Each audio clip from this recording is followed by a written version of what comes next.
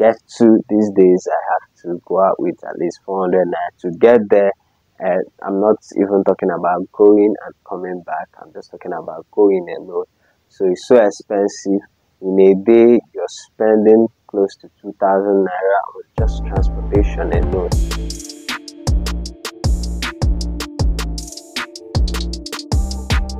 Guys, welcome to the channel. The name is Godwin Ikechukwu, and on this platform I share walkthrough and point of view video of my city, Owerri, Imo State in Nigeria.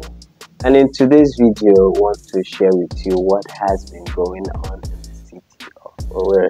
And I think I'll do this more often, where we get to talk, aside just sharing the point of view and walkthrough video. We'll get to share an update with you guys on what has been going on in the city, so that we will keep ourselves informed.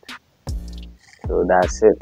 What I want to talk about today are just two topics. The first one I want to talk about is just the increase in the price of fuel and how it has affected a lot of things in the city.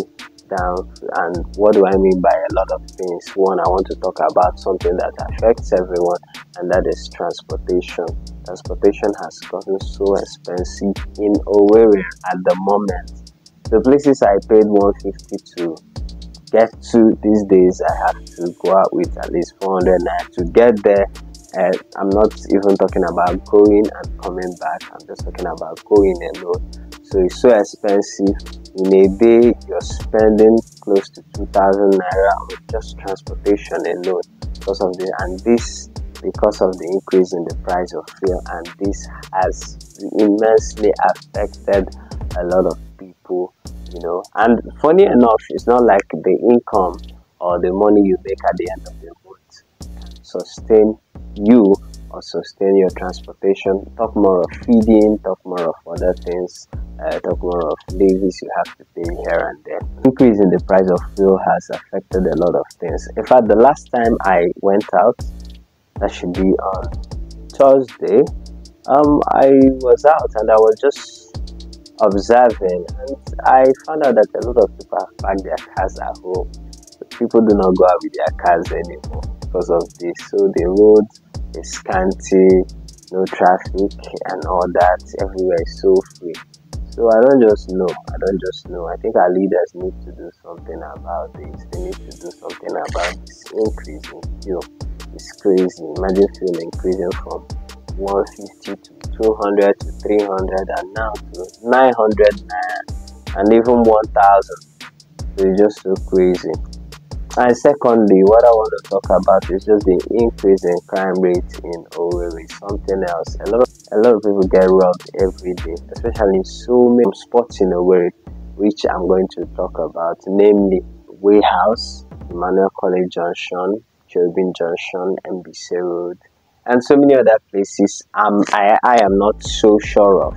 But these places I just mentioned now are places where I heard people talk about, or people who had experience of being harassed or robbed in these places.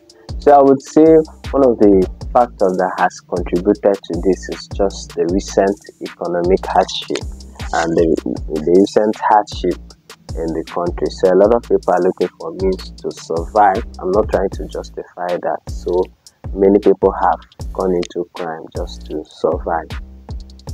It is not justifiable though, so we just have to be very careful. If you live in this town, you have to be very, very careful of these spots I just mentioned.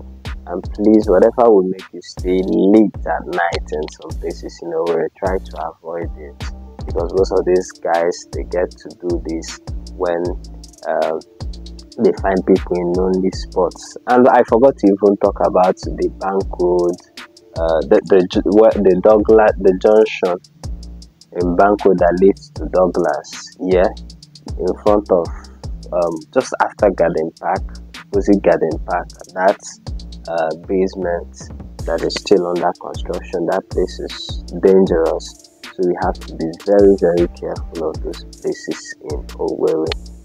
So these are the things I want to share with you guys, and from now on I'm gonna come and make videos like this more often, where we get to like talk about things that affect us as residents, and share updates with you guys on what has been going on in the city of Owerri. So please, if you're seeing this video for the first time, subscribe to the channel, and if you really enjoyed this video, let me know in the comment section. And if you want me to talk about something else, also let me know in the comment section. It's still your guy IK. Have a wonderful day.